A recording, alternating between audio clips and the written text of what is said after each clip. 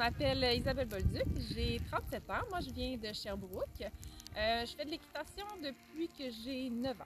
Je suis arrivée au centre équestre Équilibre il y a à peu près 16 ans, je pense déjà, ça fait longtemps. Je les ai accompagnés au travers de tous les déménagements. Moi, j'ai découvert en fait ici une équipe de gens passionnés. Puis c'est eux qui m'ont fait découvrir le complet, puis honnêtement, je ne changerais pas de discipline. Ça fait à peu près 15 ans que je fais partie de l'équipe de compétition, puis maintenant aussi je suis entraîneur pour certains élèves justement de l'équipe de compétition. Au centre équestre, en fait, ils m'ont permis vraiment de monter une multitude de chevaux. J'en ai monté plein de différents, puis ça m'a permis vraiment de développer des compétences de cavalière et aussi d'entraîneur qui sont uniques à moi. Sinon, on a réussi en fait à se rendre jusqu'au niveau préliminaire avec 2 chevaux différents. Avec un de ces chevaux-là, on a réussi à se qualifier pour le niveau international, mais malheureusement, à cause d'une blessure à un pied, on n'a pas pu compléter la compétition. On va essayer de poursuivre dans cette zone-là, mais c'est pas fait encore. C'est pas check sur ma to-do list. Sinon, le concours complet, je pense que c'est une source d'adrénaline pure qu'on retrouve dans aucun autre sport. Je pense qu'il n'y a rien qui peut accoter le fait d'être dans une boîte de départ puis de partir au galop sur un cross, c'est quelque chose d'exceptionnel. Puis sinon, c'est que je trouve que c'est une discipline qui nous permet d'être vraiment complet en termes de cavalier parce qu'on doit être qualifié pour faire du dressage, il faut faire du saut d'obstacle, il faut faire du cross-country. Fait que c'est vraiment quelque chose qui est intéressant de pouvoir s'épanouir dans ces 3 disciplines-là. J'aimerais vraiment être en mesure de faire partager en fait ma passion pour cette discipline-là puis faire que des gens aient le goût de l'essayer. Sinon, je vous présente ma jument, Cattléa. Malgré le fait que ça fait longtemps que je fais de l'équitation, c'est mon tout premier cheval. Dans le fond, moi, je l'ai acheté il y a à peu près 3 ans. C'est un cheval qui est né ici au centre équestre, fait que moi, je la connais depuis qu'elle est toute petite. Maintenant, elle a 6 ans, puis c'est moi qui l'entraîne ici là, depuis le tout début. C'est vraiment une jument qui est très douce, qui est travaillante, puis à l'écoute aussi de son cavalier. Je l'aime beaucoup.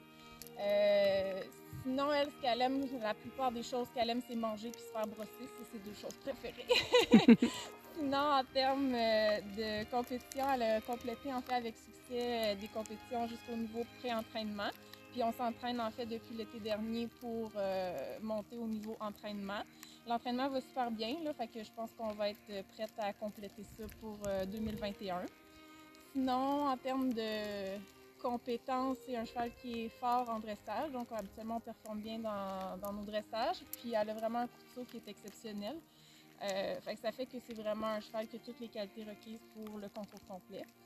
Je pense qu'on forme vraiment une bonne équipe et qu'on a une bonne complicité ensemble qui va nous permettre, je pense, de progresser au fil des années puis possiblement aller justement compléter notre niveau international. Ça serait ça notre objectif à long terme, là, une chose à la fois, puis on verra où tout ça nous mène.